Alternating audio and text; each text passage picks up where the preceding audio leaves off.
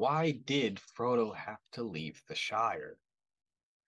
Well, first, it's important to note that the books were really long, and frankly, even the appendices that had notes of what happened after the books, those were long enough to be considered a book in themselves, and frankly, the movies couldn't really tell everything.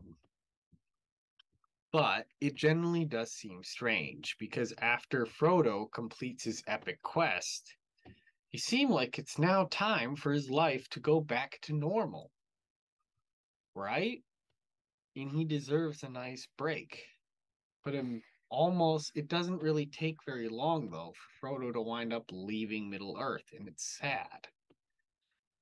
Why is that? And why did he have to leave Middle Earth? Was the author just being mean to poor Frodo? Well, no. And there actually is an in story reason on why he leaves Middle Earth, if you're willing to read the books. However, I really don't think anyone's going to be satisfied with you should just simply read the books. So, really quick, I want to answer why did Frodo leave Middle Earth? Well, I think an important thing to note is remember when you heard Lady Galadriel in the movie telling Elrond about the prophecy? She was saying that Elrond foresaw that the quest would actually claim Frodo's life, at least in the movie. But the weird thing is that by the end of the movie, Frodo doesn't die. So were Lady Galadriel and Elrond wrong? Well, no. The quest had claimed his life, just not in the way everybody thought. Nobody probably wanted to go back to the Shire more than Frodo. But if you read the books, you would have known that the Shire gets attacked by Saruman before Saruman dies. So the Shire is still there and it's still cool, but it's damaged. And also, if you would have read the book, you would know that the Sackville Bagginses and others have been wanting Bag End and all the treasures in it for years. And frankly, very few people would have been able to take the ring to Rivendell like Gandalf wanted, and only Frodo was willing to do it. And who knows how long that would have happened.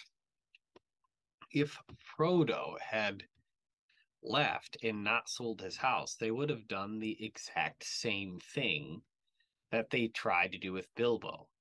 Bilbo was this close to losing his house in The Hobbit because they were trying to sell it, because they proclaimed him dead. It was only because he arrived just in time to stop them that his house wasn't sold. So sooner or later, Frodo was going to lose Bag End, and he didn't want to sell it. It was his childhood home.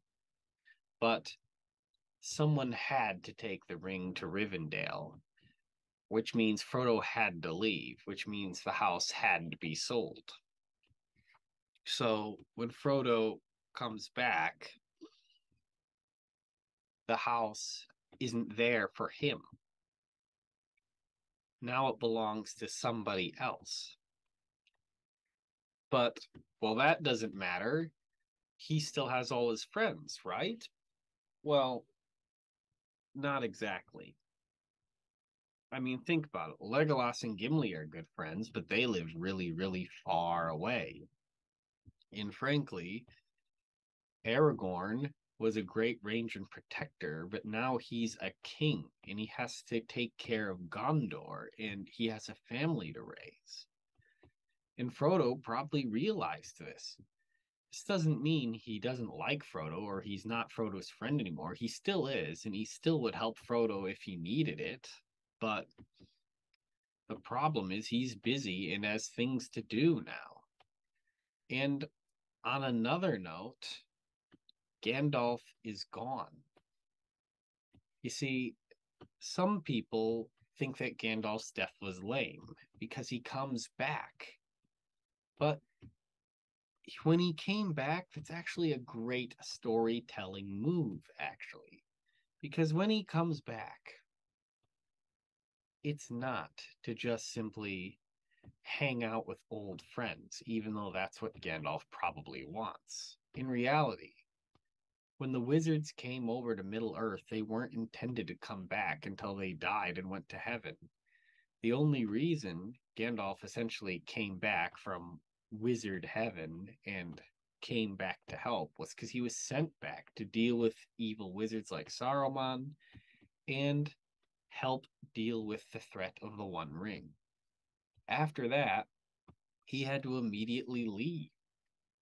So Frodo realized that Gandalf had to leave. And frankly, Elrond and the other elves had to leave too.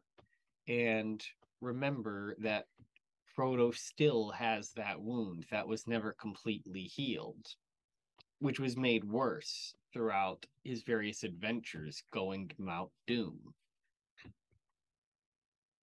So who knows what would have happened or how long Frodo would have lived.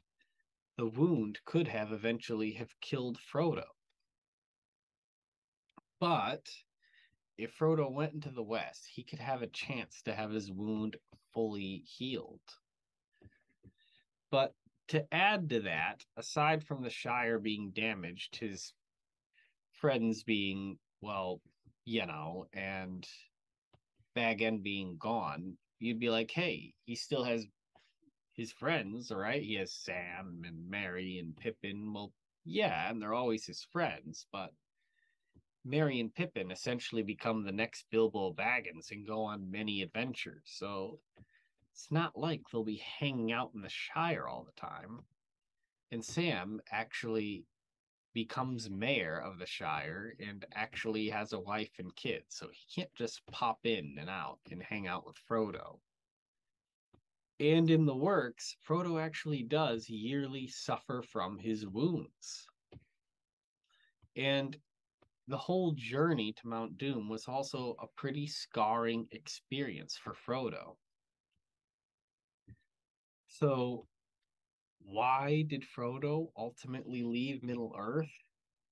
It wasn't because Frodo didn't want to be in the Shire or he didn't want to, enjoy himself, but it was because he lost so much. He was scarred by the experiences he had over time, and he suffered severe wounds. Leaving Middle Earth could help him heal that. Also, the wounds that he sustained may have shortened his life. He might live his full intended life if he left Middle Earth. Also, the Shire was severely damaged anyway, and also, to note, all of his friends were kind of busy. I mean, Sam becoming mayor and having a wife and kids, and Merry and Pippin adventuring, and Aragorn king, and Gandalf had to leave because he died. If Frodo left on the last ship, then he wouldn't have to say goodbye to Bilbo or Gandalf or the elves of Rivendell. He could have a chance to start over and be happy. But it is important to know that just simply getting back Bag End was really not an option at the point when he finally did get back. So, while Frodo did ultimately have to leave the Shire, I think it was ultimately in everyone's best interests.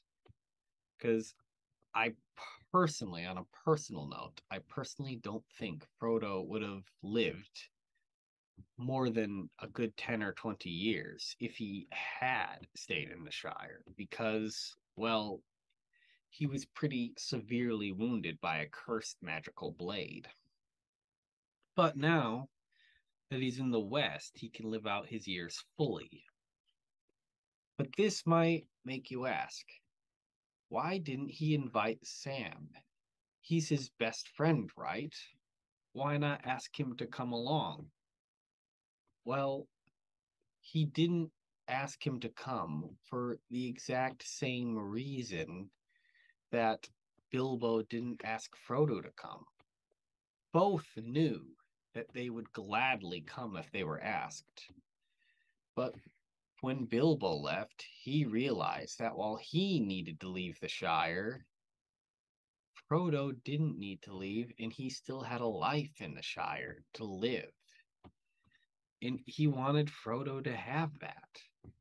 And Frodo realized the same thing. Sam had a life in the Shire, and he wanted him to live that.